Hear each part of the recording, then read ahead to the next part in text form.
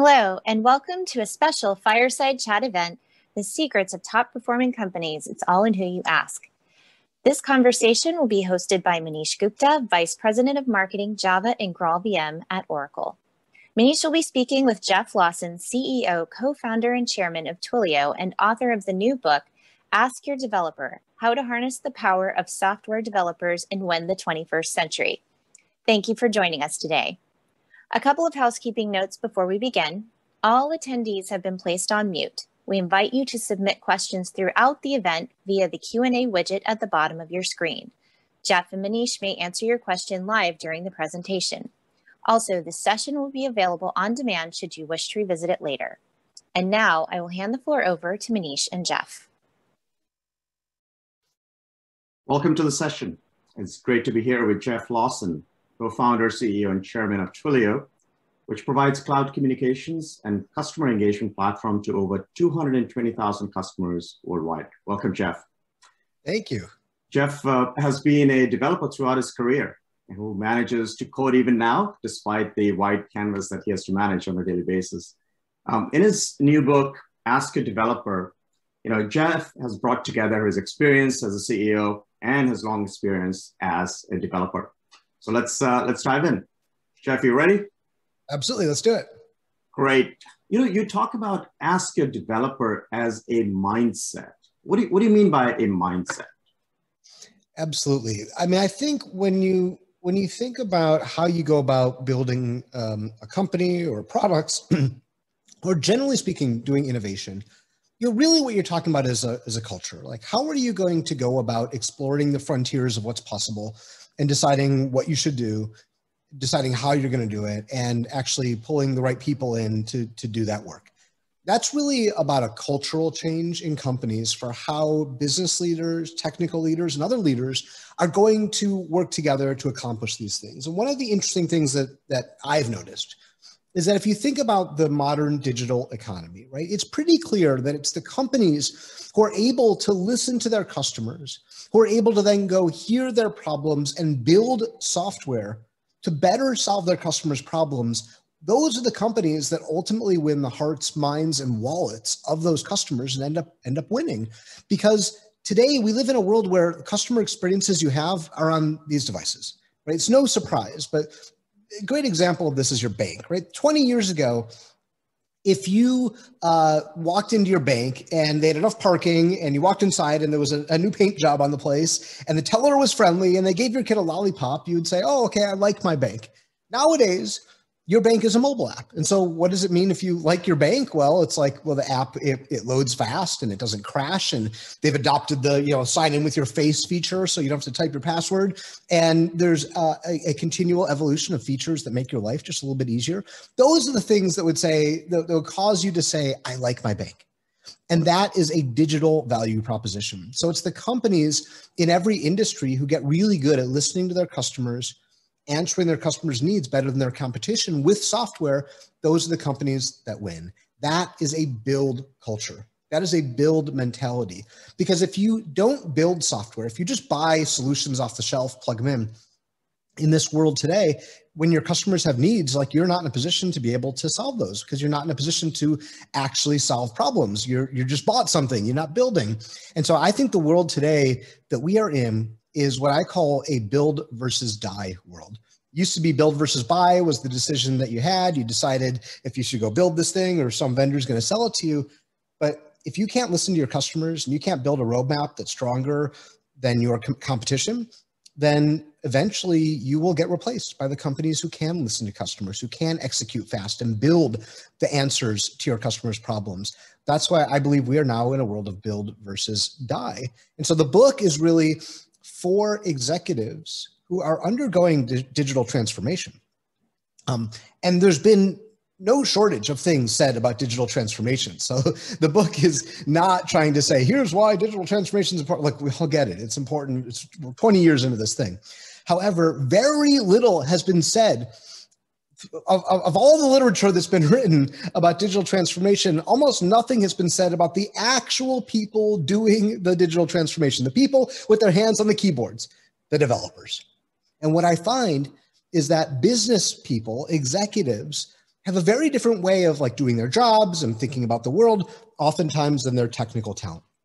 And the rift between technical talent and business people often arises, right? How often do you hear the notion of, the executives like, why is it taking so long to build this software? This is nuts. I can't believe it. They told me it would take this long. Or how come, hey, developers, how come you can't tell me exactly what date we're going to launch this thing? Or maybe you can tell me what date, but you can't tell me exactly what features it's going to have. Like, are you people any good at your jobs, right? And you get these like, because we as developers, we often give these sort of nonsensical answers to business people. It's a part of Agile, actually. So it's like, that is intellectually correct, but it is infuriating to business people. Meanwhile, the flip side is the developers look at the business people and be like, oh, you pointy-haired Dilbert boss, you don't get it, you don't get anything. And so this divide between business people and the technical talent is a thing that holds back companies in truly unleashing the ability of every company to become great builders of software, great innovators. And when you talk to business people, every single one of them says, oh yeah, we want innovation. Oh yeah, we want to do all these things, yet nothing's been said about how really to unleash the people who are doing it. And that's why I wrote the book, to try to cross this divide between business people and developers. And the book is written for the business people, so that they can better understand what developers do, how they do their jobs, what their motivations are, and actually what goes on behind the scenes, so that they can better understand how to incorporate technical leaders and technical talent into the process of building a truly innovative company. Makes a lot of sense, particularly last 12-ish months through the pandemic. It feels like the companies that have been in the forefront of being digital and having innovations as driven by workforce that's software centered have done really, really well. Do you think this mindset is now going to be a little bit more immersed into the daily corporate thought process, into how the teams are organized, what the strategic sessions might look like, who the participants are? Do you think it's, this last 12 months and the learnings we've had are really going to foster that more now? Well, I think what you saw during the pandemic was largely, in some ways, a bifurcated outcome of companies. There were certain companies who were well set up to execute digitally. They already were down the path of building. They had hired developers. They had a mindset of listening to customers, hearing, seeing new problems, and realizing that picking up our tools and building the answers is how you make progress in this economy. And those companies did fairly well, because when the world changed overnight, a whole host of new problems arose that needed solving. Those companies were in a good position to be able to respond, be agile, see the new challenges the world had presented to them, whether it was turning digital for e-commerce or telemedicine, distance learning. All these industries had to change overnight. They were able to respond to those changes relatively well. I was talking to the CIO of a major big box retailer last year, who said they saw a 6-year acceleration of their e-commerce adoption in 1 quarter.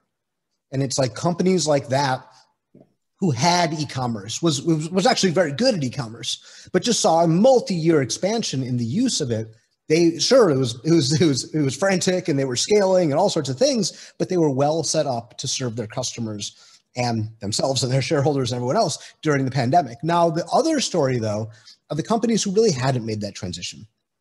Companies who really didn't have a lot of digital investment that they had made. I think about some retailers where still in like 2020, if you went to their website, you couldn't really buy things, right? Here are the brands that we carry, and they had the store locator. It was like the website from 1999 that somehow they still had up. Those are the companies that you just saw go out of business, to be frank, because they couldn't pick up their tools and start building, because they didn't have the developers, they didn't have the muscle to be able to see new challenges and answer them by building. And those are the companies that I think got cold, if you will, during the pandemic. And really what you saw was an acceleration in the pandemic of what competitive forces were naturally already doing. And I think that's what we saw. And now the companies that have survived, I think, are actually much better off. You think about a whole host of companies who were battling, e-commerce giants like Amazon, and were making progress, but so is Amazon. Well, the pandemic required those companies to up their game. Just to survive, yeah. to survive, to stay in, to literally stay in business. Yep. And so I think actually we are going to see those companies now in a much more competitive spot for the future of commerce than maybe we would have seen if it wasn't for the pandemic. So yeah, absolutely. I think those companies who are already invested to a good degree in building and the digital value proposition really accelerate their progress in that field, and that's going to continue. You know, when you've talked to the executives, CEOs of various companies, where you do see a little bit of this ask a developer mindset that exists, the culture exists. Are there particular areas, when I think about customer experiences being one, pace of innovation being another one, maybe time to market being are there things that are inherent where you've seen, you know, for the companies that have that mindset, they do deliver better customer experience. They are faster and more agile in innovation. They get to market faster. But are there specific things where you say, you know, this is sort of the front of the spear that you immediately feel when you have this mindset? Yeah, I think the two biggest things that I talk to companies about, and I talk about in the book, is number one, share problems, not solutions. And number two, companies who have a culture of experimentation. So let me talk about those for a minute. Yeah. At most companies, the idea of how people build software engineering is that software engineers take things like product specifications docs that are written by the business side, and they take those and they turn them into code. And it's almost like a translation of the factory model. Like if the factory is like, you know, the first step in the line is a business person, a product manager, or someone else goes, talks to customers, writes up a PRD, a product requirements document, and then hands it to the next stage in the line, which is the developers who turn that into code. It's like this factory. It's like developers are a black box where, you know, PRDs and Mountain Dew go in one end and code comes out the other. And in that world, what you've done is you've really pigeonholed the developers and you've tied their hands to say, well, all you can do is to write code to this specification. But developers are creative problem solvers. Like that's the essence of writing code. But for most of the developers I've ever met in my life, their ability to creatively problem solve is not limited to like, how should I write this sort algorithm, right? They are creative problem solvers across many different facets of life. And when you expose those developers to the customer problem that you need to solve or the business problem that you need to solve, what you've done is allowed them to exercise their full brain to come up with creative solutions that are also very aware of what's possible in technology and also very aware of the code base that exists today, the architecture that exists today. And they can often find better solutions when you don't tie their hands, which kind of makes sense. And so what I advocate is that businesses share problems with developers. So, you know, an example I'll give is if you gave a product spec to a developer that said, okay, we need a form on a website and there's a field that says last name and it's 40 characters long and a field that says first name that's, you know, like you can clearly specify exactly how this thing should work and a developer will dutifully build it for you. But if you share with the developer an idea of like, hey, what we really want is to make it so that our customers can sign up for our website in 20 seconds instead of 20 minutes. That's the business outcome we're looking for. Yeah. Now the developer can say, oh, well, if that's what we want, there's a bunch of different ways to do that. And so, another great example is when, developers are often given a specification, like here's the PRD, and they ask to spec it out. How long is this going to take to build? And they go in and okay, here's the spec. They read the spec, they look at the code, they look at the architecture, and they'll come back and be like, okay, we spec'd it out. It's going to take 9 months. And the business people are like, what? That's crazy. How is it going to take 9 months? And everyone's all agitated. Like, well, you tied my hands, right? You said that you need it written exactly this way. And I looked at where we are today and where we want to get to. And that's a 9-month journey. But if you suddenly say, well, here's the problem we're trying to solve, the developer can say, oh, well, I see where we are today. Oh, with some, I see the path we can get there. Oh, I think we can do that in, 3 weeks.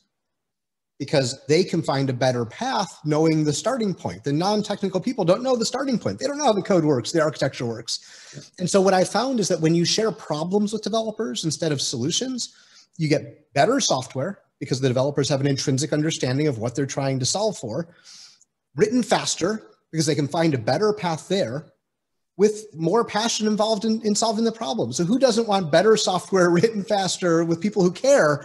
Every executive wants that.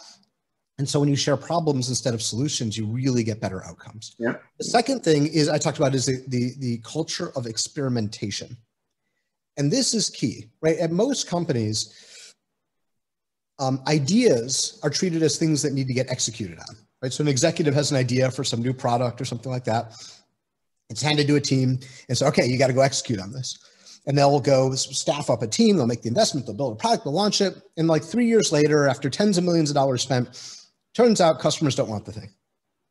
And it gets shut down. And there's usually some negative career consequences for all those involved. It's like, oh, they didn't execute. It was, the executive had such a good idea. This team screwed it all up, and so it's evolved, or the needs evolved, right? Yeah, or the needs evolve, exactly. And so in a culture of experimentation, though, you treat every idea as a hypothesis, and a hypothesis that needs to go get tested against customers, generally speaking.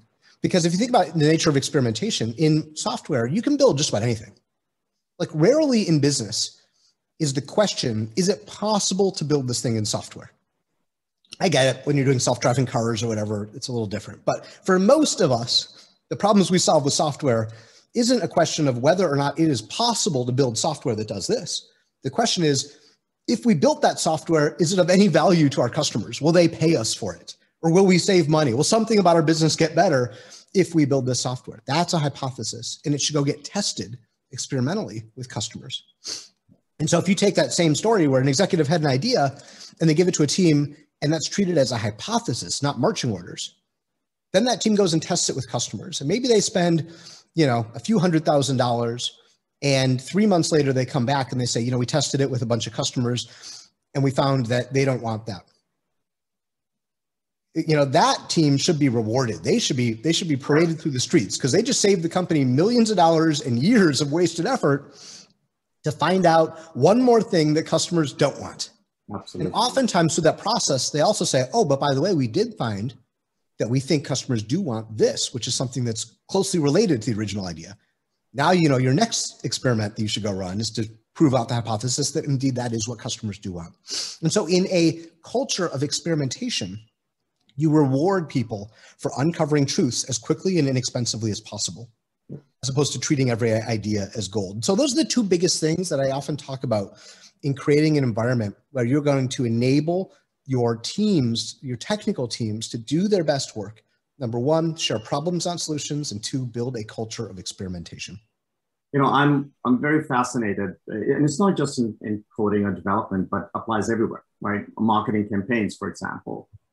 Experimentation is key to success and for better efficiency as well as better ROI in many parts of the businesses. And it's always puzzling to me when you see management saying, just do it, right? Do one thing. But I think if you don't experiment and fail, you really are not going to get to the ultimate answer. Absolutely agree. One of the things I heard you've got a little bit of a Java background in your career trajectory. Going all the way back to your college days. Do you want to share the exciting things you've done with Java? Absolutely. I was thinking about the most interesting experiences I've had with Java. And, I can't beat the experience that I had back in, actually in college. This was in the late 90s. There was a professor. I went to the University of Michigan. There was a professor in the University of Michigan Museum of Zoology who was studying the evolution in the changing body shapes of piranhas. And so he literally had gone all around the world. He had these jars everywhere, these specimens of piranhas that had been found. And he was trying to analyze how evolution basically in the line of piranhas has occurred over the last, million years. And so he got a grant from the NSF to build a fish scanner. Exciting. And he hired myself, my co-founder of Twilio, actually, John, that's where I met John, and a few other folks to build him a Java-based desktop application where he would plop one of these fish down on a bed with a webcam sitting above it, take a snapshot, and then plot out, drop little pins on the key spots, like the dorsal fin and the mouth and the tail and whatever. And then he would apply math to showing the morphological changes of the fish overall between all these different specimens. So the end result of all that stuff is I built a fish scanner, more specifically a piranha scanner in Java. Perfect, perfect. So, Java has just completed 25 years, right? So it's a very, very special moment. So to the long list of use cases, we'll now add a Piranha scanner by Jeff Lawson to the use case that Java has supported, along with the Mars rover. It's fantastic. It's great, great, great anecdote. As I was reading a book, which was really a wonderful read, this whole mindset and the chasm between what the developers focus on, what the executives typically focus on, and how the connections don't always exist. We see that with our customers in the Java world every single day. Developers care about innovation, getting the latest technology and features out as quickly as they can. Executives focus on partnering with the right companies. That the trusted relationships are important. Security is important to them. Having business flexibility, lowering the risk and mitigating the risk. Those are things that are important. And so the challenge we face every day is how do you bring the best of the world of Java platform while providing the executives things that they care about, risk mitigation and things like that. And so, one of the things we've done recently is the Oracle Java SE subscription that continues the development in a transparent manner. So developers get access to that as quickly as they'd like. And then the executives get the risk mitigation and the protection and security that they need. So a little bit of direct connection to the kind of the message that you've delivered in the book to our business as well. I talk about in the book the value of infrastructure. And infrastructure is one of those investments that executives often don't understand and therefore try to cut. When you're in the annual budgeting process and you say, how come we're spending this much on stuff that customers never see? Like, how can we spend less on that? And the reality is that infrastructure enables developers to do their job better, faster, cheaper than if they didn't have that infrastructure. And so you don't know the cost of not having infrastructure unless you don't have it, and you see how inefficient everybody gets. And I think Java is a pretty similar way. It's infrastructure that makes every developer better able to focus on the code that counts, right? The stuff that actual customers are going to pay you for and the things that matter, while taking care of a lot of the underlying complexities so that the developers don't have to. No, very well put, very well put. Jeff, you've been an entrepreneur for a long time. You've successfully delivered products, companies to the market, and certainly building a mega company with Twilio. And we've seen that VCs and entrepreneurs naturally lean, particularly if they're building a high-tech company or a software-oriented company, lean very heavily on developers right from day one, right? It's not an afterthought. However, in larger organizations, it's not the first thing that comes to mind. Why is that? Is it just kind of how people have been trained? The MBAs that they have received have taught them differently? What do you think is the reason behind that? Well, I think for companies that are undergoing this transformation, the transformation often begins on the business side, right? So for companies operating in a legacy like an incumbent in a particular industry, the whole idea of hiring developers and setting them loose to go build for your customers, it's a relatively new idea in the grand scheme of things, right? 20 years ago, IT was a cost center. And it was something that you had to spend money on, but it was mostly like laptops for the employees and keeping paper in the printers. And, oh yeah, I needed an Oracle financial system for my CFO, right? And so those things were cost centers. And the general idea was, oh yeah, you outsource those things and you try to make them as efficient as possible and spend as little as possible. And that made sense, 20 years ago, when in fact those were cost centers. But nowadays, what happened because of the web and because of mobile is that the customer value proposition has turned into a digital one. And in that world, software isn't a cost center, it's your core value proposition. It's what drives revenue. It's what drives customer adoption, satisfaction, retention, and ultimately business success. And in that world, you can't outsource it, right? You can't, you're not trying to drive costs out of it. It's a completely different story for the role developers and technical talent generally plays in the company. And so every company has had to go through that transition from looking at IT as a cost center and something that you outsourced to something that is core, that is a core like cultural and skill set you need to have in the company, and to put those people not in the back of house, but in the front of house, like right where your customers are, to build that core value proposition. And that's a change that's occurred in the last 15, 20 years. And that kind of explains why startups were born because of the opportunity to serve customers better with technology. Naturally have that inclination because that's where they saw the business opportunity. That's why they started a company, is because they saw a way to serve customers better than the status quo. But then one by one, each one of those incumbents in the industry wakes up and says, oh, wow, like look at that startup. They're stealing our customers because they've got better ideas and they're able to execute on them. We've got to do that too. And so they start hiring developers, putting them in the front of house, focusing them on customers, listening to those customers, building a roadmap. And I think that's the process that leads you to this Darwinian evolution of every industry that leads you to that build versus die notion. Yep, makes sense. We've been talking about management's perspective and how they can and should engage developers to get more out of that resource pool and the talent that exists. Flip that around for me, Jeff. So what can developers do to be more heard, to be more strategic, and to be involved in corporate execution planning? Are there steps that they can take? And if I'm working for a 30,000 person company and I'm a software engineer, what can I do to make sure that mine kind of creativity and knowledge, is actually heard and used? The biggest thing that I would say is for developers is don't allow yourself to get pigeonholed as just someone who writes code, because it'll become self-fulfilling, right? If the business sees you that way and you see yourself that way, then you'll have a career of writing code. But if you really see yourself as someone who can solve a variety of problems, and technology, like that's our tool. That's software is our tool that we use to solve problems. But if you see yourself as a creative problem solver instead of someone who writes code, then there's a whole universe of problems that you can apply yourself to. And so assert yourself into business problems and customer problems. Become a part. Don't say, I just want to put my head down and write the code that people tell me to write. Say, I want to actually be involved in understanding the customer problem. I'm going to ask questions. I'm going to ask, why does the customer want it like this? Let's say you're in an environment where you do get handed PRDs, and I get it. Like you maybe can't transform the whole environment yourself, but you can say, you know what? I want to understand why.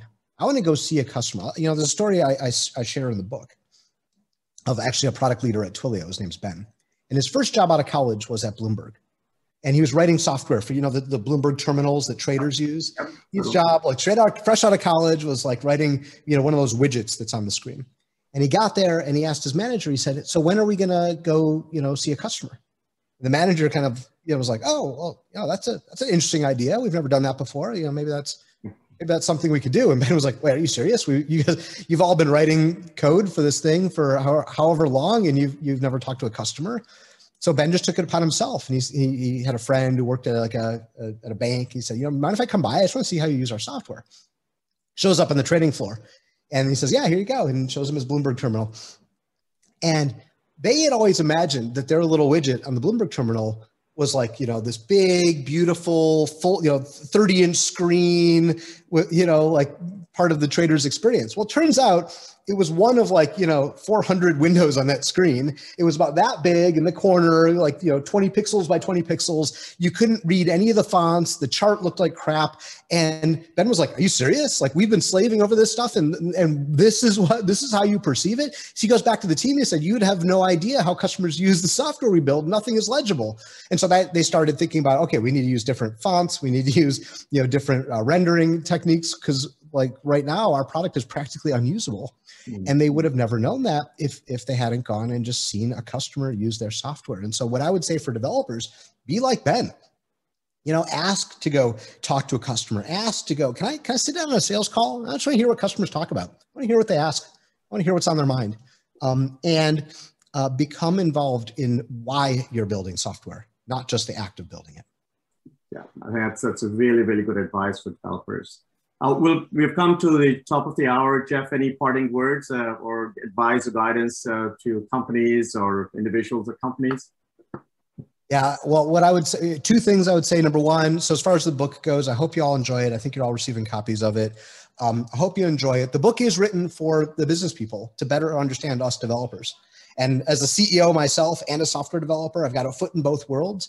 I thought it was needed. So if you enjoy it, share it with your business leaders, because that's really who the book is written for. The other thing I'll say is that all the proceeds from the book are helping more underrepresented people enter the field of technology. So helping veterans and the Black population, the Latinx population, and other folks who are underrepresented in technology enter our fields. All the proceeds are really going to help expand the purview of people who are helping us to build this technology future. So I appreciate your support there. And share it with your business leaders if the things in this book resonate with you. Wonderful. Great chatting with you, Jeff. Continue coding with Java. And thanks. Take care. Thank you, Manish. Thanks, everybody.